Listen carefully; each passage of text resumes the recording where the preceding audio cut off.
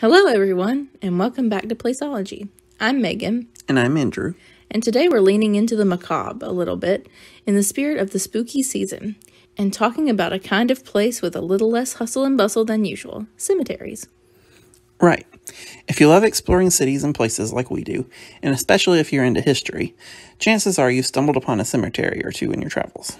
They're in big cities, they're in the middle of nowhere, they're all around us in every community, and what they look like can vary quite a bit from one to another. There's varying reasons for that, of course, and in this video we're exploring several of these different styles by picking out 12 US cemeteries that we consider a must-visit. Unlike our ranking videos, where we might use more of a formula or certain criteria to decide things, for this video we just tried to choose a good sampling of different locations and styles to represent the cemeteries you can find in America. We drew on our own experience too, as we've both done quite a bit of research on cemeteries and visited over half of these ourselves. So without further ado, let's get started. Kicking things off with the oldest on our list, we have Granary Burying Ground in the heart of Boston, Massachusetts. Obviously, Massachusetts is an incredibly important part of the early American history that led to what is now the United States, and being its capital city, Boston is full of historic sites. Most of these sites have been organized into stops on what is known as the Freedom Trail, and Granary Burying Ground is one of them. It's an especially important one, too. Granary is Boston's third oldest cemetery, dating all the way back to 1660. In the cemetery, you'll see what some of America's earliest graves looked like, including the graves of several well-known patriots like John Hancock, Samuel Adams, and Paul Revere. 5 victims of the Boston Massacre are there, too, as well as 3 signers of the Declaration of Independence. In total, there are about 2,500 grave markers in the cemetery, and more than twice as many people actually buried there. For the next stop on our list, we're not leaving Boston, but instead hopping just across the Charles River to a much larger location than the last, Mount Auburn Cemetery. So, a common trend among cities in the late 1800s and early 1900s was to stop the growth of cemeteries in the center of the city in order to save space. Some cities took this farther than others, like San Francisco, where they not only banned cemeteries, but actually took a vote and ended up removing all of the graves that existed in the city and reburying them elsewhere. So, what was the destination for new and future burials once they were kicked out of the city centers? The suburbs, or since the suburb wasn't really a concept yet, it was more like the rural areas at the edge of the city sprawl. That's where we find Boston's Mount Auburn, and it played a central role in this process as it was the first cemetery in the country known as a garden cemetery, and actually changed the concept of what a cemetery is in a lot of ways. Aside from having no affiliation with a church or as a government-run burying ground, which was a first, the garden cemetery concept combined a traditional cemetery with a public park with the intent of people using it to go for a jog or to escape the city and experience nature. Mount Auburn is 174 acres in size and is home to well over 100,000 burials. Some famous, yes, like Henry Wadsworth Longfellow and Oliver Wendell Holmes, but in general, Mount Auburn makes this list not because of its famous residents, but because of how important the cemetery itself is. It's well known nationally for its history and for its horticulture and wildlife, and is listed on the National Register of Historic Places as an important bird area by Massachusetts Audubon, and most notably as a National Historic Landmark. Once again, we're headed not too far away, over a couple of towns, to Sleepy Hollow Cemetery in Concord, Massachusetts. This cemetery was designed in 1855 and is a definite bucket list item for any literary lovers out there, because it is most well known for the famous burials in the so-called Author's Ridge. Nathaniel Hawthorne, Louisa May Alcott, Ralph Waldo Emerson, and Henry David Thoreau. Aside from their obviously famous works of literature, these names are also associated with the Transcendentalism movement, and that is very much intertwined with the cemetery here. Not only were the designers of the cemetery part of the movement, but just like with Mount Auburn, they reflected it in their design by emphasizing the natural elements of the land and focusing on how it could be used and enjoyed by the living. Oh, and if you're wondering about the Sleepy Hollow name, it is not the same Sleepy Hollow as the legend that you probably know, but that does lead us to the next stop on our must-visit list.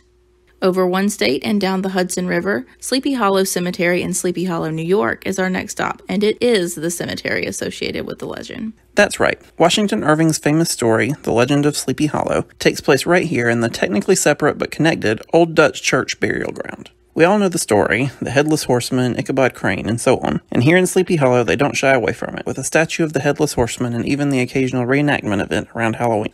Sleepy Hollow Cemetery is center stage to all of this, and Washington Irving himself is buried here. Go check out our video on the best places to visit in the fall where we also feature Sleepy Hollow.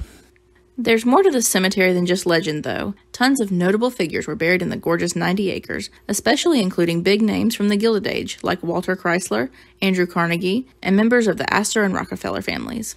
Lots of politicians, too, and several of Alexander Hamilton's children, for any Hamilton fans. Headed a few miles farther south, we head to the Big Apple and my personal favorite on our list, Greenwood Cemetery in the heart of Brooklyn, New York. And while you'd expect a cemetery in the middle of New York City to be on the smaller side, quite the opposite is the case. Greenwood is the second biggest on our list at a staggering 478 acres. It is a National Historic Landmark and is probably the biggest and best example of a park-like cemetery in the country. The design of the cemetery is truly breathtaking, with rolling hills that have mausoleums built into the side, a large canopy of trees casting shadows over most of the cemetery, and most noteworthy of all is the architecture. The Gothic Revival entrance gate to the cemetery is itself a New York City landmark, and the greenhouse, mausoleums, and chapel inside the cemetery are also gorgeous. The cemetery contains the highest point in Brooklyn, known as Battle Hill, and does have quite a few famous burials among its 600,000, including Leonard Bernstein, Louis Comfort Tiffany, and Jean-Michel Basquiat. In 1866, the New York Times said that it is the ambition of the New Yorker to live upon Fifth Avenue, to take his airings in the Central Park, and to sleep with his fathers in Greenwood. This remains true even today, with Greenwood now a classic and storied part of the New York experience. We've mentioned before that Greenwood was the second largest cemetery on our list, and here's the reason why. Arlington National Cemetery. Located right across the Potomac River from Washington, D.C., Arlington is perhaps the most well-known cemetery in the country and is a whopping 639 acres. It's a true bucket list stop for many reasons, like taking in the rich American history, visiting the Tomb of the Unknown Soldier, or just generally paying respects to the late veterans, including some particularly famous ones. Obviously, all of the graves in Arlington hold a particular importance, but some of the ones that typically attract a touristy crowd include the Kennedy family graves, John and Jackie plus Robert and Ted, as well as the nearby section of Supreme Court justices including Thurgood Marshall and Ruth Bader Ginsburg. President William Howard Taft is buried in Arlington as well, making it the resting place of two presidents. Visually, the most striking thing about Arlington is the rows and rows of matching white gravestones in perfect alignment with each other. This is the standard look of the national cemeteries across the country, of which there are 155. Heading a bit farther south, number 7 on our list is Magnolia Cemetery in Charleston, South Carolina. Now, earlier in this video when talking about Boston, we mentioned the cities that tended to kick cemeteries out of the central areas during the 1800s. This was the case here in Charleston, and when visiting Magnolia, you'll notice it is actually one of several cemeteries all clustered together in the neck area of the Charleston Peninsula. Despite being nestled among several others, though, Magnolia is no typical cemetery. It's more than 130 acres in size and contains several ponds, large oak trees with dangling Spanish moss, and several unique and interesting mausoleums that contain the graves of Charleston elite. The cemetery opened in 1850 and, as you might expect, there are some sizable sections of Civil War veteran graves in the cemetery. One spot that's definitely worth visiting is the graves of the H.L. Hunley crew, a Confederate submarine that sank during battle in 1862. The wreck wasn't found and recovered until 2000, and the crew was then buried here at Magnolia. Aside from the Hunley crew and some South Carolina politicians, though, there aren't a ton of quote-unquote famous graves here in Magnolia, but the architecture and grounds are certainly worth the visit. You'll almost certainly spot some wildlife, especially large birds like cranes and heron. The cemetery is one of the most picturesque on our list, and having lived in the Charleston area ourselves for several years, we're quite familiar with it.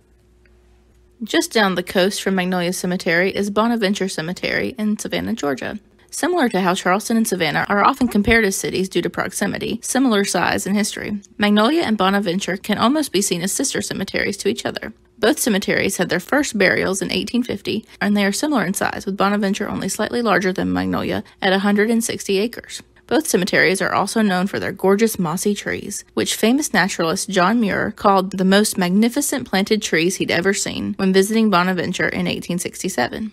Where Bonaventure is most unique, though, is the intricate sculptures and funerary art that have brought the cemetery recognition and publicity. The New York Times best-selling book Midnight in the Garden of Good and Evil by John Berendt prominently features the Bird Girl statue in Bonaventure Cemetery on the cover, and some events in the book even involve the cemetery. That specific statue has since been relocated, but there are still so many worth visiting at Bonaventure, like the statue of a little girl named Gracie and several large angels. So while most of our list has admittedly been East Coast heavy, there are still plenty of interesting and historic cemeteries toward the west, and we start heading that way here with number 9, St. Louis Cemetery number 1 in New Orleans, Louisiana. We specify number 1 because there are technically 3 parts of St. Louis Cemetery, each a few blocks from the others. Dating back to 1789, number 1 is the oldest cemetery in the city of New Orleans and is the most important to visit, but all three are interesting and likely worth your time when visiting this city.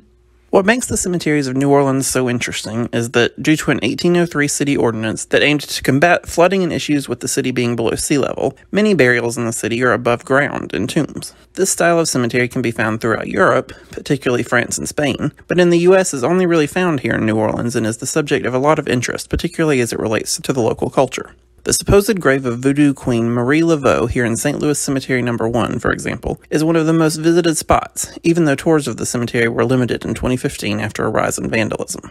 Other famous graves in the cemetery include architect Benjamin Latrobe and Supreme Court case plaintiff Homer Plessy, while a future resident of the cemetery is actor Nicolas Cage, who purchased a pyramid tomb in 2010. The cemetery is on the National Register of Historic Places, as well as the Louisiana African American Heritage Trail. All right, strap on those boots and put on your cowboy hat, because number 10 is in the Wild Wild West, Boot Hill Cemetery in Tombstone, Arizona. A Boot Hill Cemetery is a term associated with the Wild West of the 19th and 20th centuries, with the term referring to the notorious gunslingers having, quote, died with their boots on. There are several other Boot Hill cemeteries that are also well known, such as in Deadwood, South Dakota, and Dodge City, Kansas, but the one in Tombstone is arguably the most famous, despite only containing about 250 graves.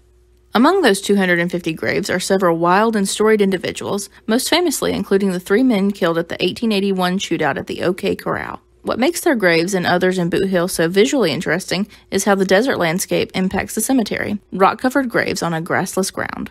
Graves are marked by tall, thin stones, and others by wooden crosses, all with handwritten inscriptions. It's not a style of cemetery that you're likely to find anywhere else, and that's exactly why it makes this list.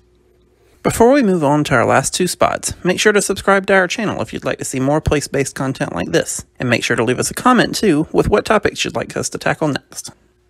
The last 2 cemeteries on our list finally reached the West Coast, with number 11 being Hollywood Forever Cemetery in Hollywood, Los Angeles, California. This cemetery has a long and complicated history, beginning with its founding in 1899 as Hollywood Cemetery. But the bottom line is that this cemetery is the final resting place for a lot of celebrities, from old Hollywood to the present day. Just to name a few of the hundreds of celebrities here, we have Judy Garland, Estelle Getty, Mickey Rooney, Rudolph Valentino, Jane Mansfield, Johnny and Dee Dee Ramone, and Chris Cornell. Several of the most well-known graves are centered around the pond at one side of the cemetery, as well as in the mausoleum. If you're interested in learning more about the famous names at Hollywood Forever, we recommend checking out the YouTube channel called Hollywood Graveyard. It's one of our favorites. But even setting the famous names aside, Hollywood Forever Cemetery is deserving of a spot on our list because of how it isn't just a cemetery, but also a gathering and event space for the community. As the cemetery's website puts it, they host a range of events including outdoor classic film screenings, concerts, literature events, lectures, live podcast tapings, and more, along with the largest Dia de los Muertos event in the U.S. And indeed, this importance as a community gathering place has worked its way into popular culture itself. It has been featured in episodes of American Horror Story and is home to a scene from the movie Valentine's Day. The last cemetery on our list is Forest Lawn Memorial Park in Glendale, California. So you've probably heard of the Forest Lawn name associated with California and is a popular cemetery for celebrities. There are actually 6 cemeteries in California's overall Forest Lawn chain, but Glendale's is the original and the flagship location. Glendale's Forest Lawn Memorial Park was founded in 1906 and taken over in 1912 by Hubert Eaton, who is credited as the cemetery's founder. Eaton is credited with pioneering the cemetery's memorial park concept of all-flat grave markers. While Forest Lawn wasn't necessarily the first to use this concept, it was one of the most influential in popularizing the concept, which spread around the Los Angeles area and across the country. Forest Lawn Glendale contains many of the elements that you're probably familiar with from your local memorial park, like a large mausoleum and sections of flat grave markers with names like Garden of Memories. But Forest Lawn is also on a pretty large scale at 300 acres, and is in many ways like the garden cemeteries mentioned earlier in this video. The massive Great Mausoleum has 11 terraces and 100 stained glass windows. It's so large that it was built with the same amount of steel and concrete as a 70-story skyscraper. There are also several chapels on the Forest Lawn grounds, which have played host to funerals as well as weddings, such as that of Ronald Reagan and Jane Wyman in 1940. All of this is certainly interesting about Forest Lawn, but let's talk about the main attraction for visitors, the celebrities. Clark Gable, Walt Disney, Humphrey Bogart, Mary Pickford, Nat King Cole, Sammy Davis Jr., Louis L'Amour, Carole Lombard, and L. Frank Baum are just a few of the household names buried at Forest Lawn Glendale. There really is no other cemetery in the U.S. with as many well-known burials as this one, and for that reason alone it is worth your time on a visit to L.A. Alright, that's it for this video. Let us know if you agree with the 12 cemeteries we chose as must-visits, and if there's any others that you think we should have included. We hope you enjoyed this video, and we'll see you next time!